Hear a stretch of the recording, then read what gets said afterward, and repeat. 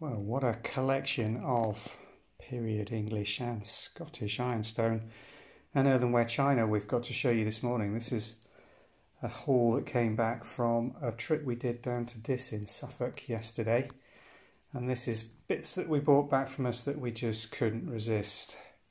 Let me just run you through some of these brown and white platters, Booth's Pompadour platter sets, and these absolutely beautiful grey and white period, very early pieces. So let's have a look at some of these in more detail and just run you through. Let's start with the earliest, most modern pieces, which is this red and white set here. These are pieces of English ironstone transferware printed, made by Palissy during the probably late 1950s through into the early 60s, and these are Thames River Scene series plates, bowls. There's a fixed gravy boat on a saucer. This is all one piece. A little half-pint milk jug. A really cute, I've not seen one of these before, little sauce boat in the shape of a gravy boat. Lovely piece. And then some dessert plates. There are various different designs on these, and they're very nicely marked as well and in superb condition.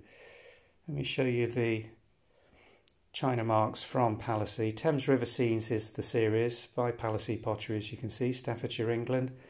And this is Sheppleton, Middlesex design, showing the river. This one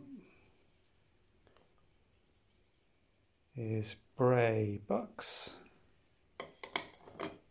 And this one, Teddington Locks. They're all period stylized designs in around 6, I think there were, different pattern designs. It was made in a series of different colour palettes as well. This is the red and white version. There's a blue and white and a grey and white and a brown and white version of this produced by Palissy. And as I say, they date from around 1957 through to late 1960s. Let's move on to a very different era and style. These are typical lovely pieces of early ironstone. Not Staffordshire, not English. This is Clyde Pottery Company, so a Scottish manufacturer, and they date from, well, as early as 1819 through to the latest around 1850.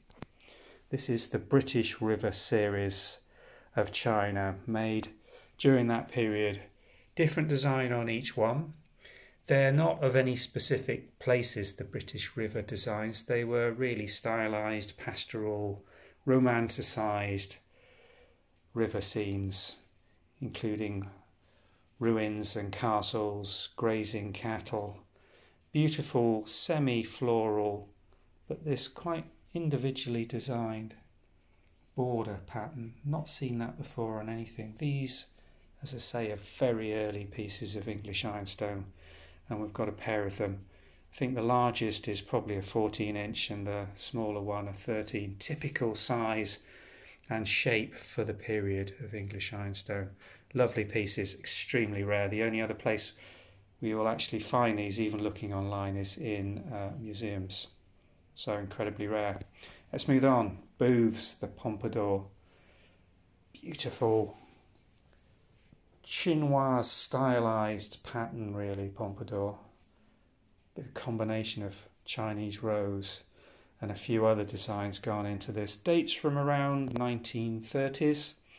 Let me just show you the china marks. There is some staining on these platters, but they're a beautiful large set of 5.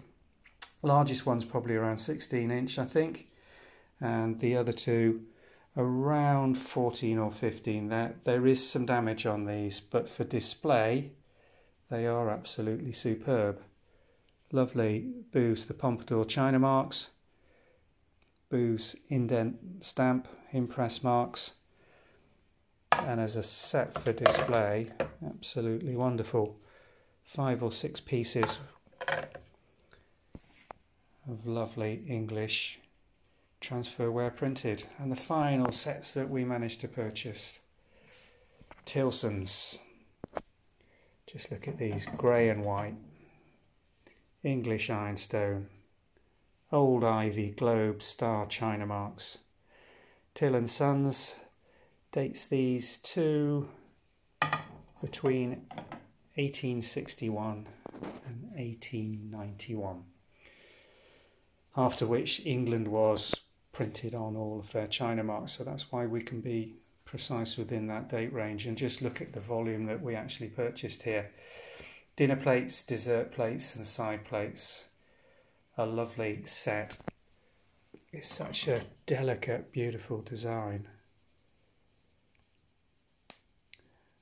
And in very marvellous condition for something that is manufactured in the 1870s or 80s. So, quite a haul, a lovely range of different styles, patterns, colours. But English Ironstone, when I see it, I just can't resist. I do have to purchase it.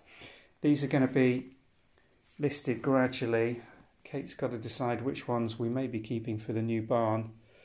The grey and white, particularly on a marble surface, is going to look spectacular. I do love grey and white china. It's just something about it. It goes so well with, just let me show you these other pieces in my private collection, which we will probably keep.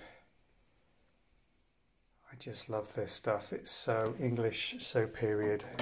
And when you use one of these, you really do know that you're eating off a piece of history. This is Dolphin from around the same period, 1860s, 1870s.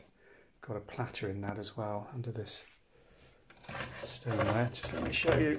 So many platters that we use on a regular basis in this house, but that is a thing of absolute beauty.